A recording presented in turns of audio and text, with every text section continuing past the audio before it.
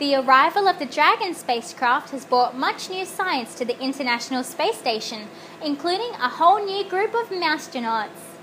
2 weeks ago, I asked you what your favourite experiment was on the International Space Station. So this week, we'll also be talking about the seedling growth experiment. This is your Space Pod for April 22nd, 2015.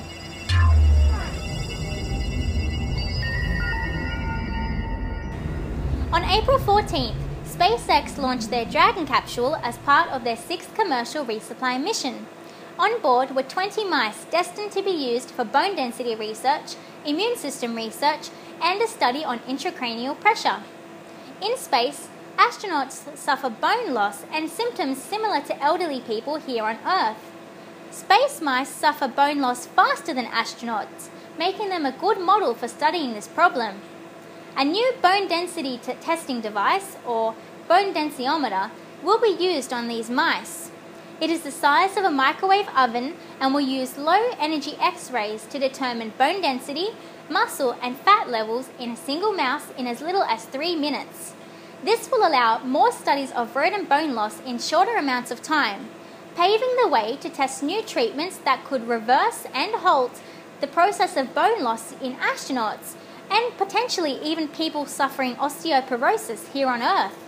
These mice will also be used to study the immune system. Mice will be injected with a tetanus vaccine to see how their immune system reacts. Previous research has shown that the immune system is weakened in space. Some of the mice will also receive a compound known to boost the immune system called an adjuvant.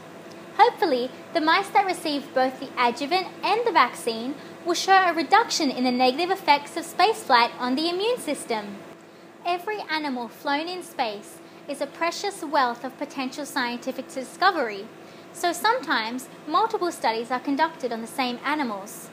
In the case of the immune system study, these mice will also be used to see changes in intracranial pressure and the resulting effects on the brain. On Earth, gravity acts to pull the fluid in our body down towards our legs, but in space, the fluid is free to move around the body, and this can lead to an increase in cranial pressure. It is believed that this fluid shift and the increase in cranial pressure can be a cause of some of the vision problems experienced by astronauts. At the end of the immune system study, the space mice will be euthanized, and their blood, spleen, and liver samples will be frozen for analysis, and their brain samples will also be frozen as part of the intracranial pressure study. I previously asked what space station research you'd like to know more about, and YouTube user Chris Marshall left a comment asking about plant growth research in space. So I'm going to talk about the seedling growth experiment. The seedling growth experiment launched aboard SpaceX's 4th commercial resupply mission. This experiment studied the growth of the plant Arabidopsis thaliana in microgravity. Arabidopsis seeds were grown under conditions of different gravity and light.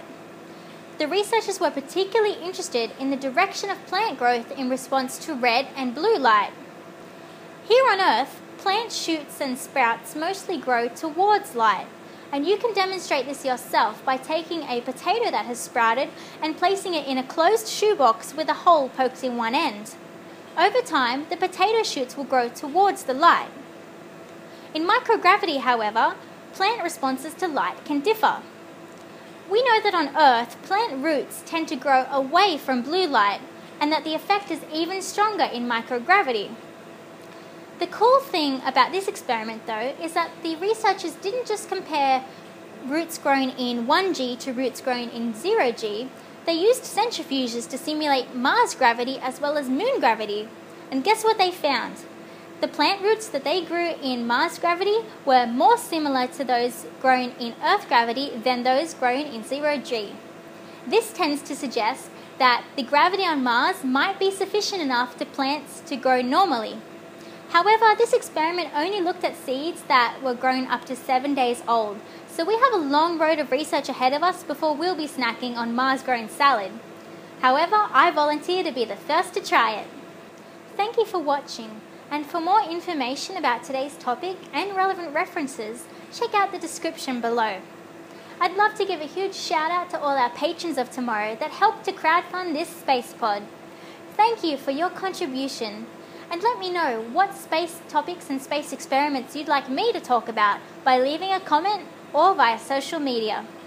If you'd like more information about how you can help to crowdfund these space pods, head over to patreon.com/spacepod. And don't forget to check out all our other space pods that cover a wide range of awesome space topics. You'll find them at youtube.com/TMRO. My name is Lisa Stojanovski, and I'll see you next week where we'll be talking about more cool research happening in space.